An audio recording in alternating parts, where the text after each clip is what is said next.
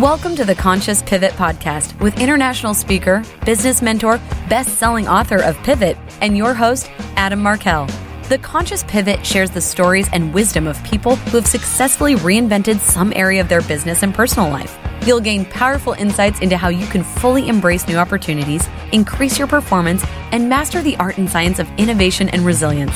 So please join Adam as he guides you on your conscious pivot.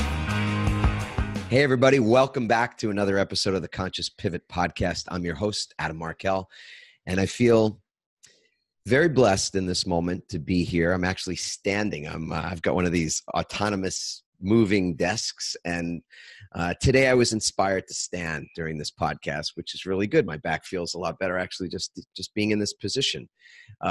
So I'll give full credit to the person who deserves that credit in just a moment, who's the guest on today's show. But in the moment, I just want to acknowledge how I'm feeling, and that is grateful and blessed to be here now, to be breathing, for it to be a sunny day. We've had a lot of rain in Southern California this winter, and the hills are literally alive with color, things that some people haven't seen in more than 10 years, these beautiful orange poppies that are growing on the mountains outside our house, and just so much to be grateful for in this moment.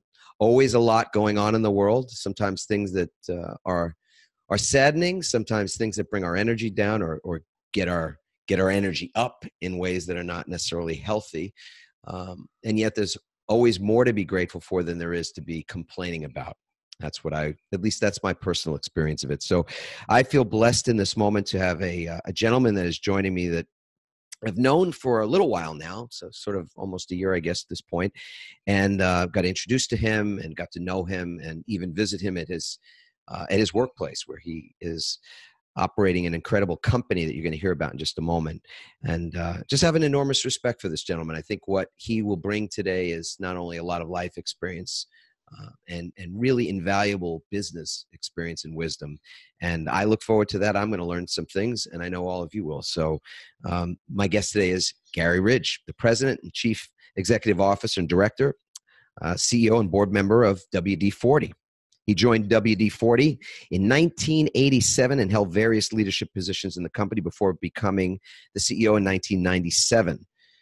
There's, I'll say as an aside, companies of this magnitude these days aren't around very long, or I should say they're around less and less. Their longevity has really decreased. I think the average age of a Fortune 500 company used to be about 60 years, and now more recently it's 18 years. So longevity is a big deal, even in the most prolific of ongoing concerns of businesses. So it is no small feat that this company, WD-40, and we'll get to hear about its roots because it's been around a long time, is under great leadership and what it is that has helped it to stay relevant in a marketplace that is so disruptive and changing so rapidly.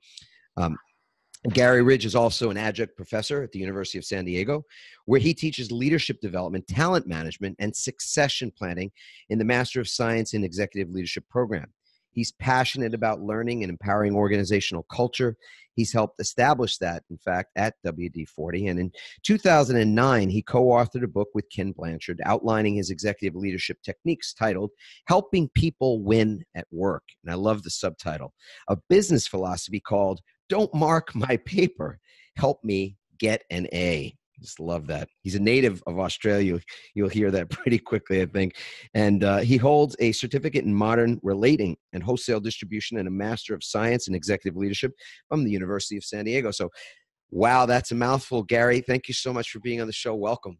Hey, g'day, Adam. It's great to be with you today. Thank you. Yeah, it's a pleasure. You know, that is a very significant bio and introduction. What is something that you would love for people to know about you that's not written in that bio, in that intro? I'm consciously incompetent. Yes. Say more. I believe that. And I also want to probe that. What do you mean by that you're consciously incompetent? Well, the three most powerful words I've learned in my life are the three words of I don't know. And when I got comfortable with really the vulnerability around that. It's amazing how the world around me just opened. I read a book just recently that was a follow-on from Who Moved My Cheese, called Out of the Maze by Spencer Johnson, who had passed away. And in that book, it talks about, what are your beliefs? Why do you believe things? And the question we need to ask ourselves a lot these days is, why do we believe what we believe today? A fact is something we believe to be true. And I think as a mindset, I love the mindset of, well, you know what, I'm consciously incompetent. I'm just this basic human being bumbling my way down the road of life, bumping into stuff. And that opens up a wonderful pasture of learning. And I love that, Nelson Mandela said that, education is the most powerful tool we'll have to change the world. And I'd say learning is the most powerful tool we have to change the world. So that's kind of what I mean by that.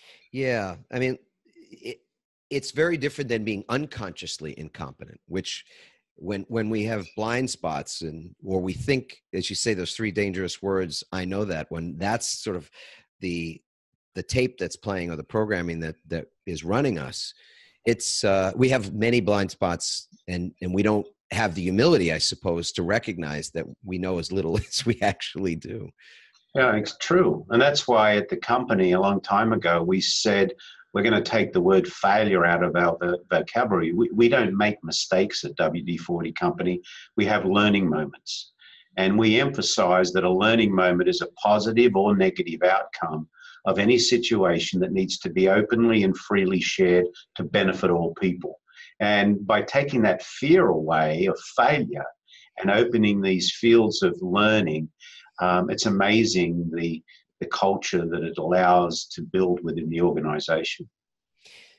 I think it really is telling that failure, or the desire to avoid failure, is something that is ingrained and programmed, like a computer program, something that we receive when we're very, very young, from the time we're, even in pre-kindergarten, where sort of the idea that if you make a mistake, there's a consequence. It's usually later, I think, when we start to get grades assigned to us. I remember when our girls were very little, our second born, Lindsay, she brought home a paper, and she must have been in second grade or third grade.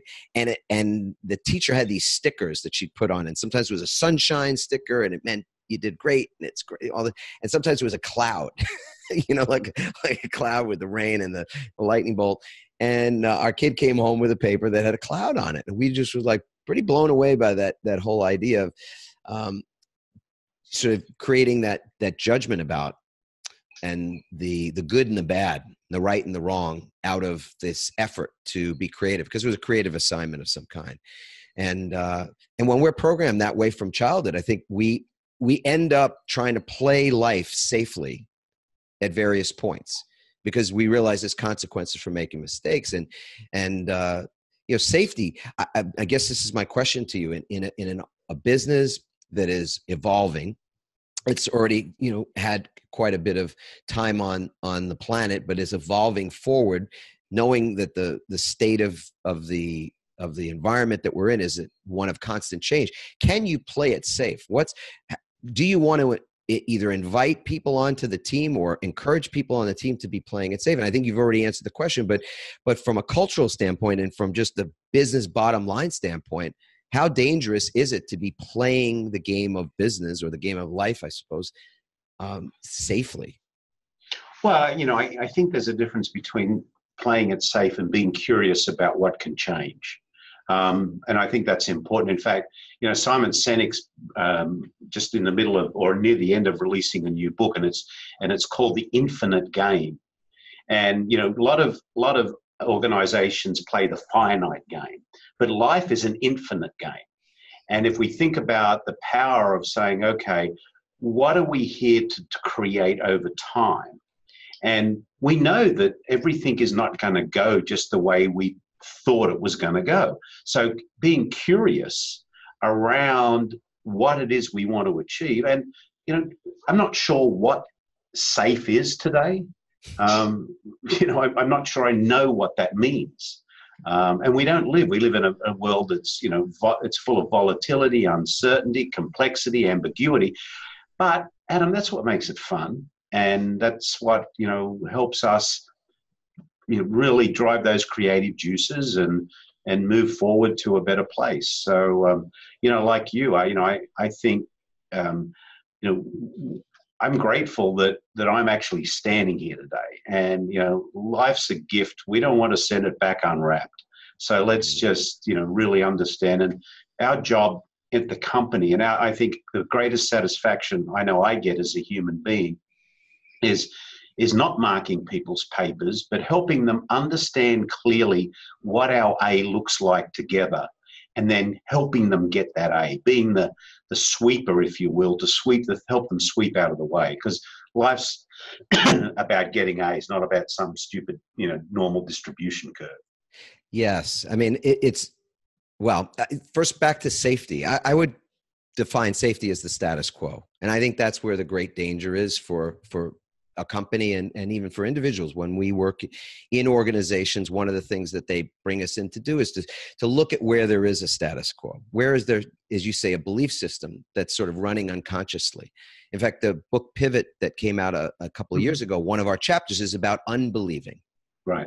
What are the things that are essentially lies that we've either been sort of led to believe by people who have influenced us, which is always the same case, right? It's our parents. The parents get thrown under the bus first, but then it's teachers and other influencers, and we adopt those beliefs but don't question them. So I love the word curious and curiosity, and to encourage that within an organization in many ways is probably a big part of the innovation of that organization, as well as what brings daily juice, just the feeling that people are actually alive. Because when we stop being curious about things, we stop moving anything. That's what's so insidious about the status quo, is that when things stand still and stop, like water, when water stands still, what ends up happening to it?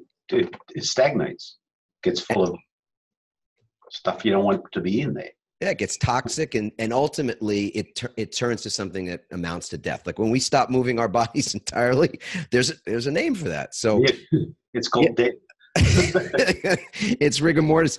I want to read the purpose of your company, because you inspired me. When I got to come to the WD office, the corporate headquarters in San Diego, I was really moved by not only the physical layout of the office, which I know you guys took a lot of time to design specifically with things like collision zones, which I hope you'll share a little bit later about what the collision zone is, but just the idea that physical environment, as well as the things that you were teaching, the things that you were learning together as an organization, were creating this culture that has a very significant purpose. And I thought to myself, looking at that and thinking about what we've been ourselves as an organization have learned, I think a lot of times companies are trying to figure out what their true purpose is. And when you ask them, it's usually somehow related to the benefits of their product or service. And they confuse those things, and they get confused with vision and mission and purpose, et cetera. And for some time now, I've thought, geez, whatever your purpose is, you should be able to write it on a t-shirt. You should be able to, it should be succinct and clear enough that it could go on a t-shirt, like, whatever that might be. I want to read your purpose, because I thought this was just so clear, and it's counterintuitive when people hear this. So this is WD-40's purpose. We exist to create positive, lasting memories in everything we do. We solve problems. We make things work smoothly. We create opportunities. We're in the memories business. You're in the memories business. But for people who don't actually know what WD-40 is, which would be shocking to me, please share what the products and services are that this company that's in the memories business is selling in the marketplace. Well, we're selling solutions, actually. But, WD-40, our core product, the blue and yellow can with a little red top, the product was developed just over 65 years ago here in San Diego. It's a true example of being creative and never giving up. There was a problem with corrosion and condensation in the umbilical cord of the Atlas space rocket. The company was then called Rocket Chemical Company. The chemists got together to solve that problem. And 39 of the formulas failed. and the 40th formula was successful. That's why it's called WD, Water Displacement 40th Formula. And today that brand is certainly a champion brand here in the US because it's an honest product. It does what it says it's going to do. And we now market in 176 countries around the world. There's 8 out of 10 households in the US have a can. And thank goodness, there's a lot of households outside the US are still getting their first can for the first time. And a lot of artisans, a lot of people don't realize even though they look at us as a household consumer product, I often say we're not a consumer product. We're a product that's consumed by a wide range of end users, and particularly artisans and tradesmen and people who are creating memories for other people. So, one of the wonderful things about being with the company, and I've been here 32 years, is when I talk to people and they say, what do you do? And I say, WD-40, they say, oh, I remember when. And I think, yes, it's working. So it's important. Yeah. What are some of those things that people tell you about because I can imagine that I'm just thinking myself now, what are my memories of WD-40? And they're very specific places, actually. So I'm curious, what are some of the kinds of things that you hear? Are they memories about putting together their son or daughter's bicycle when they, at Christmas time and things like that? Yeah. I was talking to someone the other day and they said, oh, I always remember my granddad. I was out and he had a farm and we used to go out and, he'd be working on the farm and I can still remember the smell of WD-40, him with, or, we sometimes say we're kind of a rocking chair brand in a lot of ways because, there's always a connection to some positive outcome in most cases. So, those are the sort of memories that get created. And, I remember fixing my my son's bike with him, as you've just said. So yeah, it's that connection of a positive outcome. But you're probably going to cover it later. But importantly, not only why we exist, but how we do it is important. And you would have seen that here. And I think this is a powerful thing in our company because we say we create these positive, lasting memories by cultivating a tribal culture of learning and teaching, which provides a highly engaged workforce who live our company's values every day. Yes. And there's some important words in there: tribal, learning, teaching, engaged, values. Yes. And, people today are just hungry for true purpose. And I think our role as leaders is to create environments where people go to work every day. They make a contribution to something bigger than themselves. They learn something new. They feel safe because of the values and they go home happy. Because happy people create happy communities and happy communities will create a happy world. And to think that 65% of people who go to work today don't like their jobs, to me, is just a sin. And whose fault is it? It's our fault because we as leaders create these toxic environments. I'm not sure when you were here whether I birthed Al, the soul-sucking CEO or not. But, I have a guy called Al, the soul-sucking CEO, and I talk about him when I'm, out talking about leadership. And he has these behaviors that don't create a culture of inclusion and a culture where people actually feel like they belong. Yes, and I'm trying to figure out where I want to go next with that. But you and I, we got to spend some time, as you said, in the headquarters, and you actually have a teepee. There's a teepee downstairs to represent that tribe, that idea that we want to belong, that people need, that crave that sense of belonging, and we spend more time at work than anywhere else. And you're right. I mean, the statistics, I should say, are not right as much as they are startling in the fact that so many people are unhappy, and more than 50%, I think, according to some recent Harris polls, of the workforce are actively looking for another job. So you think about what does toxicity look like in the organization? There's people literally trying to get out. Yes, absolutely. Absolutely. That's terrible. I mean, that's really not a good thing.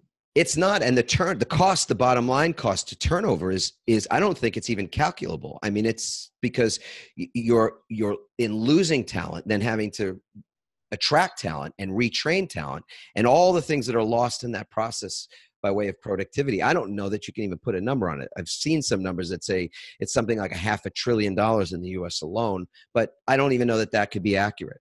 No. And the sad thing, Adam, we're really slow learners. Because in 384 BC, Aristotle said, pleasure in the job puts perfection in the work. Mm.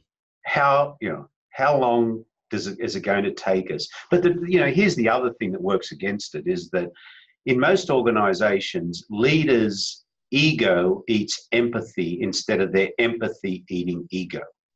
And when you've got I want you to repeat that, Gary. I want you to say that one more time for folks, please. It's where ego eats empathy instead of empathy eating ego.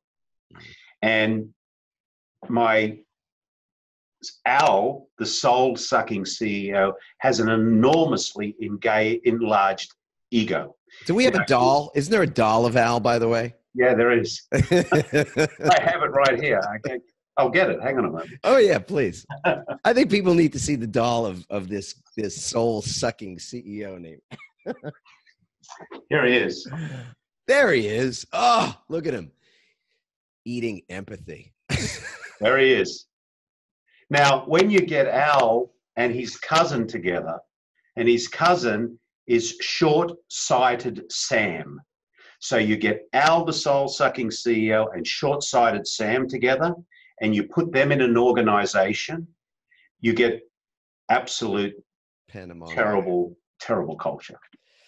Yeah. And you know what? It's interesting because everything is, as you say, sort of there to be observed and therefore learned, I suppose, that millennials who are misunderstood, in my opinion, a misunderstood group of the workforce, they're transferring, they're exiting organizations at about every 18 months. That's a lot of transition. Even for somebody that wrote a book about career transition, every 18 months is a lot of transitioning.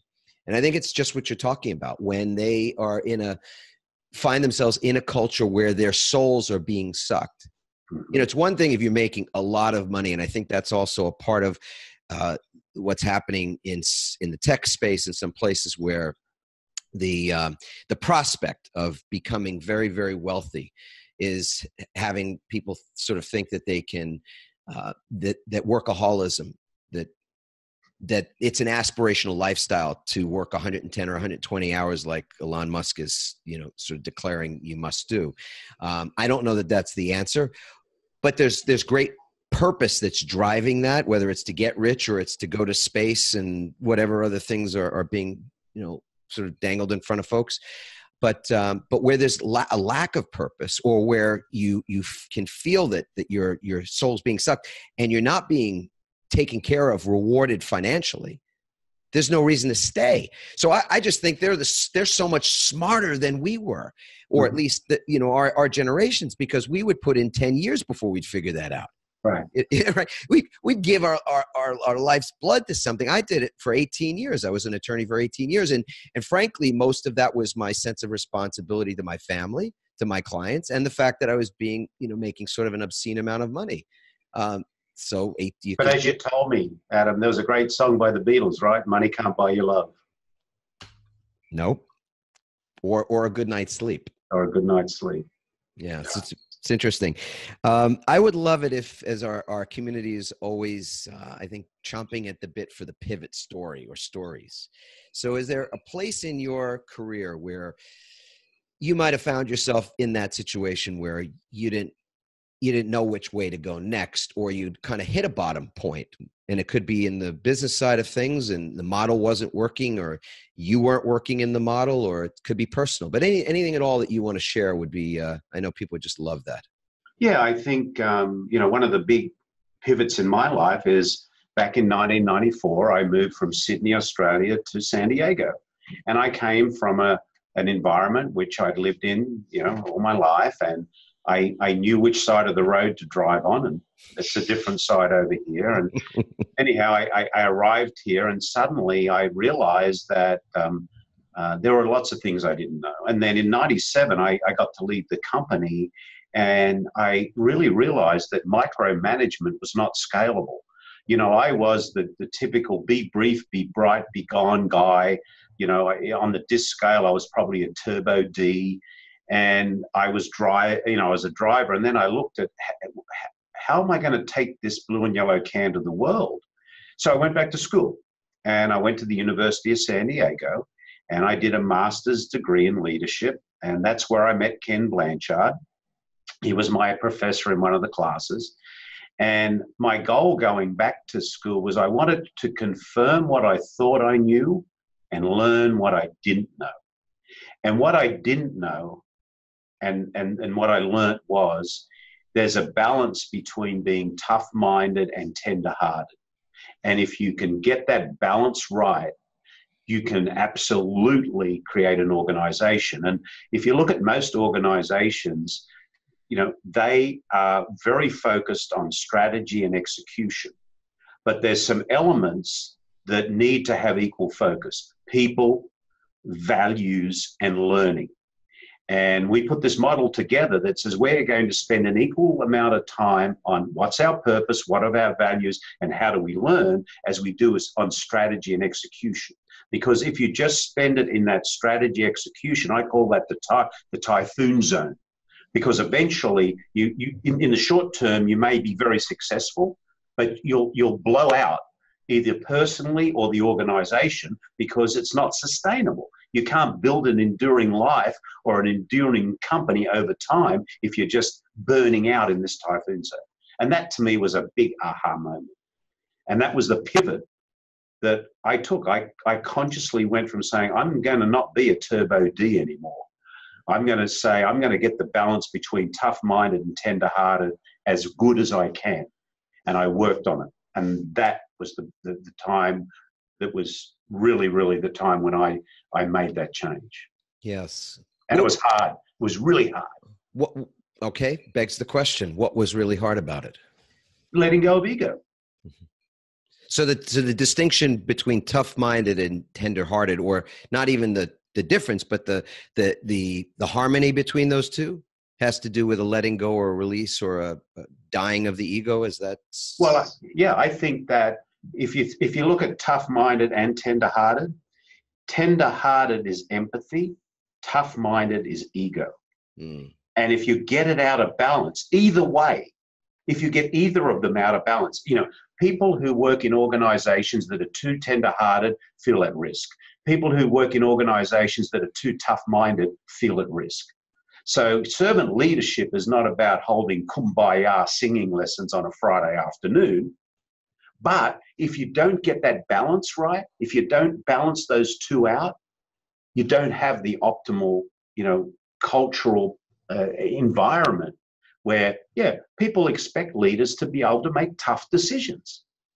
But they also want them to be tender-hearted in thinking about what they're doing. So you've got to get that balance. Yeah. And ultimately, this is what contributes to resilience, to the longevity, like we talked about at the beginning. That's when I'm going in more often than not these days to do keynotes at companies, that's what they bring me in for. They talk about what does resilient leadership look like?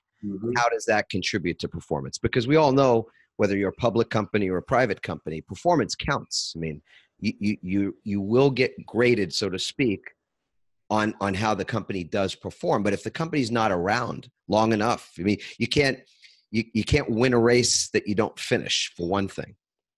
Absolutely. And, you know, that's why one of our values is we value sustaining the WD-40 economy. That's our final value in the company, because a robust economy supports the resilience and the ability to be able to develop the people. But if you don't have the people performing at a high level, then you're not going to have a robust economy. You know, to me, it's like, oh, duh. We can all, yes, duh. Yes. So it sounds to me, at least I want to interpret this for folks that might be thinking. So where does a company allocate resources, or what's the proper allocation of resources, especially for companies that are maybe less mature, that don't have a lot of cash reserves sitting in the bank, the allocation of time, energy, and money toward the personal development, not the development of the talent, as well as the organizational development as a learning culture, versus the, hey, we got to make sales thing. Hey, we got to get our marketing straight to make sales, to be able to survive in such a difficult economic environment. I mean, the environment's changing all the time. So is there a way to look at that allocation that you learned along the way? And part of it is going to be trial and error for sure. I mean, because you're going to make plenty of mistakes, right? You know, I'm not smart enough to tell anybody how they should allocate their resources in their business, but I don't think it's a resource issue. You don't have to be an ass, is really what it's about. You know, how much does it cost to say please and thank you? How much does it cost to recognize people? You know, most people only know they're doing a good job because no one yelled at them today. It doesn't cost anything to treat people with respect and dignity. That's really what it gets down to. More than 80% right now of the people who are dissatisfied, who say they're dissatisfied at work, are dissatisfied because they can't stand their supervisor. Right, they hate their boss. Why? Because he treats them badly. He treats them poorly. You know, care, candor, accountability, and responsibility is what it's all about. Care for your people. Be candid with them. No lying, no faking, no hiding. Hold you and them accountable, but be sure that you're clear what we're holding each other accountable for. And then be responsible as a leader and a coach. And a coach doesn't spend time on the field. The coach is in the locker room and on the sideline watching the play and helping the player win. It's called side-by-side leadership. Get alongside your people and help them get an A. We're not here to mark their paper. We're here to help them step in to the best version of their personal self and treat them with respect and dignity. Yes. And from leadership, that's modeling as well. Yeah. Right? That's not rocket science. Because if you're a parent, most parents realize this, that their kids don't listen to them. I'll just speak from my own experience. Our kids don't really, have never. Our youngest is now 18 and leaving the house, but the other ones are older. And they very rarely sort of listened, but they watched. They were always watching us and seeing, is there a congruence or you know, the story that's coming out of my dad's mouth, does that match up with what he's doing himself and in his life? And so, yeah, there's I think one thing that I want to underscore that you said was that you don't necessarily have to have a big budget, let's say, to create the kind of environment, as Yogananda said, environment is stronger than will. So the environment that you can create is one that would long-term create a culture for sustainability, for longevity, for resilience, right? So, and at the same time, you're creating that culture. You're also watching the things that you have to measure to know whether you're on target or not, right? Okay, and here's a look back at learning. Okay, we had these principles that are described in our tribal culture of, you know, learning and teaching, of values, of belonging, of celebration. We started all this 22 years ago. Back then, we had employee engagement nearly as horrible, not quite as horrible, but nearly as horrible as most people have in the companies they're working for today.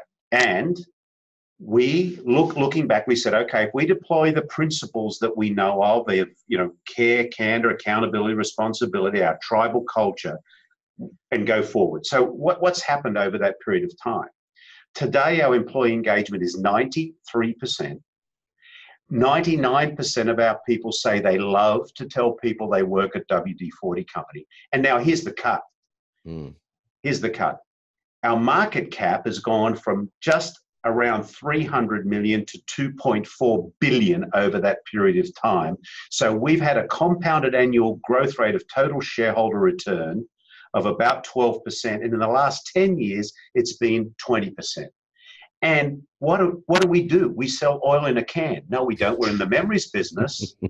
So I think we have an absolute demonstrated record of, if you build employee engagement and you build a place where people want to go to work every day and make a contribution and learn something new, you will drive your economic engine. Yes. Oh, and at the same time, our revenues have quadrupled, by the way. So since we've got those four things, I'd love it if you just give us a one-liner for each of the four, because I'm sure at this point people have driven off the road, pulled off the road to take notes, stopped the treadmill, got out their phone, and they're taking notes now. So what are those four things again? Start with care, if you would. Care. You have to have an environment where you care for your people. And Simple. care. Now let's all go duh, right? Yeah, duh. Yeah, except it doesn't exist in most workplaces, but so it's not quite a duh. But yes, right. So care, yes. Candor, and candor is no lying, no faking, no hiding. Most people transparency, another way to put that. Transparency. Most people don't lie, but because of fear, people fake and hide in organizations. So if you've got an organization that is riddled with fear, you'll get people faking and hiding. Exactly. Sometimes called political correctness as well. No, whatever. Exactly. Accountability. Now, accountability is what do you expect from me as a leader, and what do I expect from you, and do we have agreement around that? The reason we let people down in life, in most cases, is because there's no clarity around what we expect from each other. So exactly. have the conversation. It's not expectations that are the issue. It's unstated expectations. Exactly. So what do we expect from each other? And then be brave enough to hold each other accountable. And if you care enough about your people around accountability, you won't be afraid to have those loving conversations that some people sometimes call tough conversations. Yeah. The more I care about people, the more I want to say to someone, Adam, I care about you. I want you to succeed. Here's what I've observed is getting in your way. How can I help you get that out of your way? Because you're better than this, and I know that you can achieve personally and professionally what you want in life, and there's nothing that will give me more joy than to see you do that. So stop being an ass. You're an Aussie. We and to me, so candor comes easily to you. I think more easily to you than somebody. Do you like baseball as an Australian living in the U.S.? Okay, so what I love when it comes to accountability is the example that's set in baseball, where if the pitcher's not doing well in a game, what's the first sign of that typically? I mean, the balls are flying out around, runs are being scored, but then what happens? What happens on the field? Yeah, third baseman comes in, the catcher comes out, the pitcher, coach comes out, right? They're huddled on the mound. Yeah. And so to me, that conversation isn't a conversation that's based in judgment, right? So they don't go out there and go to the pitcher who's having a hard time. They go, buddy, you suck. Yeah. You don't belong in the major leagues. We're going to send you, hit the showers and then head back to, Little League baseball. That conversation looks very differently when they get out there. They want to know, how you doing? Well, my son was a pitcher for a while and I used to coach him. And I remember what those conversations even in Little League were like. That everybody came in and they had only one goal in mind, right? I mean, pump him up. And what's the goal for the team? Yeah. Only one goal for the team, right? That's to win a game. Right. That's all they're interested in. So that accountability isn't based in judgment. It's based in love. It's like a pat on the back. It's like, how's your arm? How you doing? Where, did we have mixed signs, or are you feeling like you want to leave the game? It's a conversation, but it's based in love. And I think that's one of the hardest things in leadership, is to be able to hold people accountable, as you're saying, from a place of love versus a place of fear or judgment or anything else that is, has people playing, on protection, right? They'll protect themselves and avoid responsibility or taking responsibility if they think they can't get a fair shake anyway, right? Have you heard of Ubuntu? Ubuntu. Yeah. I've heard the word. I don't know what it is. Okay. Ubuntu, it comes from tribalism in Africa. And what it is this. If in a tribe, someone does something wrong or makes a mistake, what Ubuntu is, the tribe takes that person and sits them in the middle of the tribal surroundings. And for 2 days, they tell them how good they are at things to encourage them out of the bad behavior. That's, if you read up about it, Ubuntu, it's fantastic. Beautiful. That's so accountability. That's what you were describing. That was baseball Ubuntu. It's that mound. It's that circular mound. So we've got care, candor, accountability, and then responsibility. Right. And I think you were here when you may have read our Maniac Pledge. I did. Yes. Took pictures of it as well. It says, I'm responsible for taking action, asking questions, getting answers, and making decisions. I won't wait for someone to tell me. If I need to know, I'm responsible for asking. I have no right to be offended that I didn't get this sooner. And if I'm doing something others should know about, I am responsible for telling them. There you go. You got it. Way cool. Way cool. You know what? This is, this is beautiful. You hit the point that I wanted to go to, which was, what was the culture like? What was the company like before you sort of had your awakening? And I know it didn't all turn around in a day, so we might as well just declare that out loud as well, because, the results you've got are fairly uncommon. I'm not saying it's the only company that's ever had that kind of a change or transformation, but you're a model for it. So how long did it take, and how ugly was it in the process of getting, from point A to where you are now? I often say it was simple, not easy, and time is not your friend.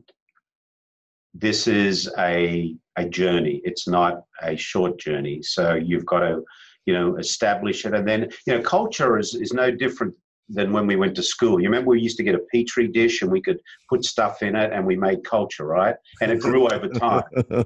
That culture, yes. Right. Yeah. And what did we do? We had to mine the Petri dish.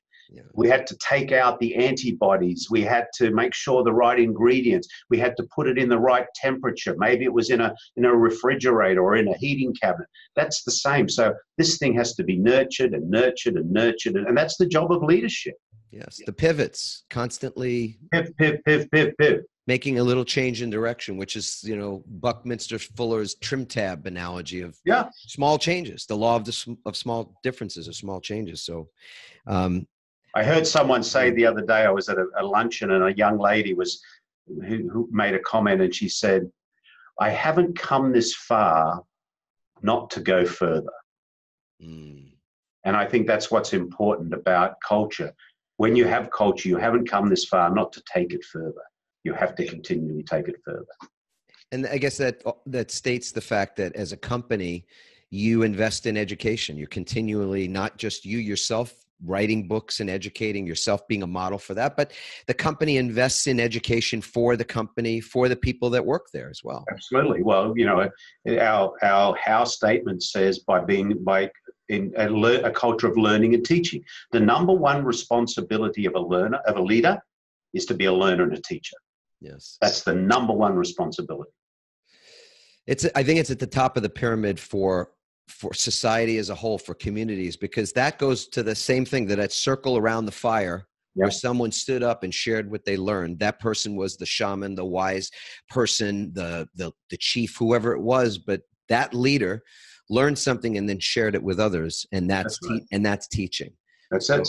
It's the highest value we've got, and a different conversation for a different day. But we know that teachers are not always valued in our society the way they ought to be. Absolutely. So, well, Garry, this has been a wonderful conversation that I know we could keep going on forever and ever. I want to, in wrapping up, ask you about your personal rituals and whether there's something in particular through all those hills and valleys, and people know what that's like themselves. Just something that you've been doing on a ritual basis that helps you either physically, mentally, emotionally, spiritually even, that you'd be willing to share. Yeah, I think there's a couple of things. The one thing, and I learned this from Marshall Goldsmith, let it go. I think that I think that's really important in life, is to you've got to empty the rocks out of the backpack on a daily basis, because eventually, if you don't, that backpack will weigh you down. So I try to make sure that I live each day as today is, and I think that's important. So, I'm always up early, around 4:00 every morning. I start my day with a little, understanding of who I am. I try to center myself. I have some personal meditation that I do, which is really just to center myself and make sure that I have clarity around the importance of understanding that, this day is the only day I really have. So I better, do the best. And, I have a personal why statement. I wake up every morning to help people create positive, lasting memories. The most exciting part of that is finding all the different ways to do it. Indeed. Indeed. What a pleasure. I want to hold up your book as well. So folks that are seeing this on YouTube, you can check it out. This is the book that you wrote with Ken Blanchard, who was your professor at the time, which is pretty ripping cool. Helping people win at work. There will be, of course, in the show notes, a link to find out more about this book and about yourself and about the company. And I invite people certainly to check all that out. It's a, I think that the last thing I want to say anyway is that I so respect the fact that you've put in the years that you have to create the model for a sustainable, positive place for people to go and share their gifts with the world. That is no small feat today, and something that is, I'm sure you've heard a few good things, a few positive things about your job, but that's a pat on the back moment to celebrate and really wonderful. So thank you for doing that. Thank you on behalf of the whole marketplace. Thank you. As I said earlier, I rejoice in an abundance of worthwhile work. Yeah. I have my own set of really beautiful memories attached to the WD-40 product. And I only look forward to the ones in the future because we have a particular use for that product every summer. And it's all about family and it's all about friends and just enjoying life. So thank you, Garry. Appreciate it. I know that our community will have lots of comments. So those comments can be addressed to adammarkel.com/podcast. So you can leave a review on iTunes, everybody. We love that. Of course, you can go to our Facebook group, Start My Pivot community in Facebook and leave questions there for myself, for Garry. And we just love to get your feedback. Feedback's like oxygen. As we started our program with gratitude, so shall we conclude. And that is with a great reminder. So I'm going to ask you a funny question, Garry. I'm going to ask this question. I know the answer already, but did you wake up today? I did. You did. You see, it's so interesting. I get the honor to ask that question to people all over the world. And it's a curious question because some people are ready to say, yes, of course I did. And they get it. And then there are folks that are not so sure. And I'll ask them, I mean, you're not so sure. How many of you still working on it, right? And that's the truth. We are, in many ways, not always awake. In fact, in many of the years I worked in Manhattan, I would walk past people and see just sort of deadness, just a lack of life in the eyes and thinking that people are just sort of walking around dead, not knowing it. So to wake up our awareness, to be more conscious is clearly a goal. And so my hope and my prayer is that everybody that's listening to this, watching this right now, that you wake up again tomorrow, that I wake up, Garry, that you wake up and everybody at your company does as well, because that's not a guarantee. There's no guarantee. And in fact, when we also recognize tomorrow morning that we are taking our first breath of the day, we can be similarly aware that there will be people taking their very last breath in that same exact moment. So it's not something to take for granted. We all have challenges. There's plenty of things to complain about. But my belief is that, as you were saying, Garry, that we all have an assignment, and that's why we've been given another day. So 3 steps to my waking ritual: that we wake up first, LOL, right? Yes, let's wake up. 2, that we can feel that gratitude for that moment where we realize we have been given another day. And 3rd, if you're willing to do this, to take just 10 seconds out of your precious day before it gets going and put your feet on the floor and feel gratitude and appreciation for yourself. And that you might even out loud declare these words: I love my life. I love my life. Garry, what are the words? I love my life. Yes, sir. Yes, sir. Ciao for now, everybody. We'll see you soon. Thank you again.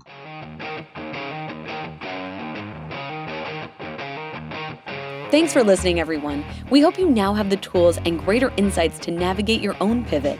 Help us inspire others by sharing this episode and leaving your comments over at adammarkel.com/podcasts. For more tips, strategies, and support as you consciously pivot into a new business and lifestyle you love, join our Pivot community on Facebook at pivotfb.com.